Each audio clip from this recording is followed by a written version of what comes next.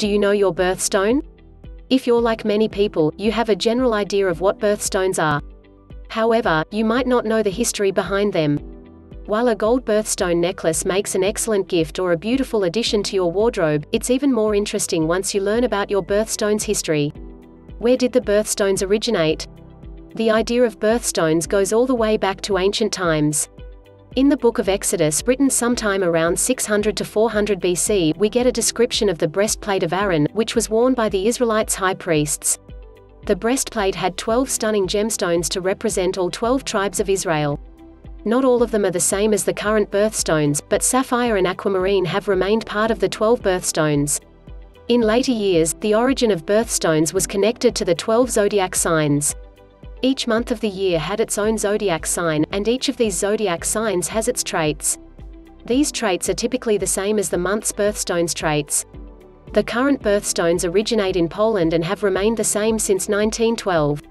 The stones were dedicated to each month according to the National Association of Jewelers, and are considered to be the traditional representation of the month.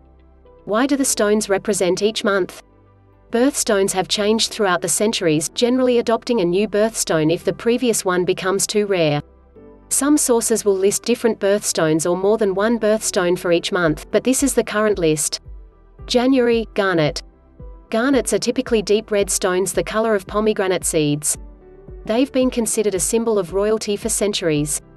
Because of the connection to the pomegranate, the garnet represents January due to its symbolism for new beginnings. Garnets look beautiful in gold jewelry, such as gold birthstone necklaces. February, amethyst.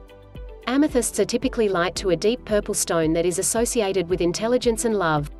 Amethysts are thought to be linked to February because of their historical association with Valentine's Day and love.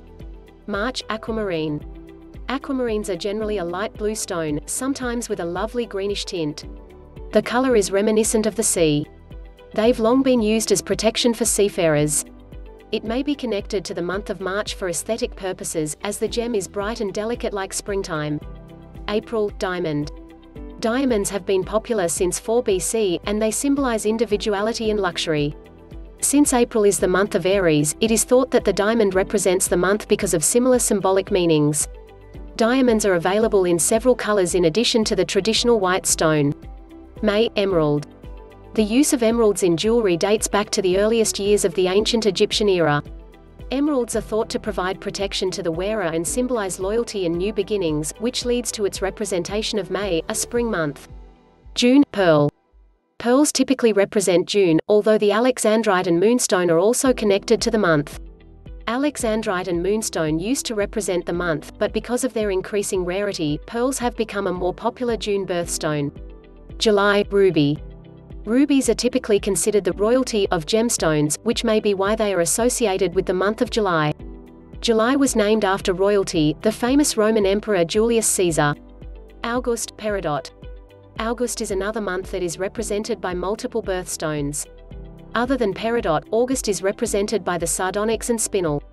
It is theorized that August is represented by peridot because of the gems linked to the sun and the months linked to summer.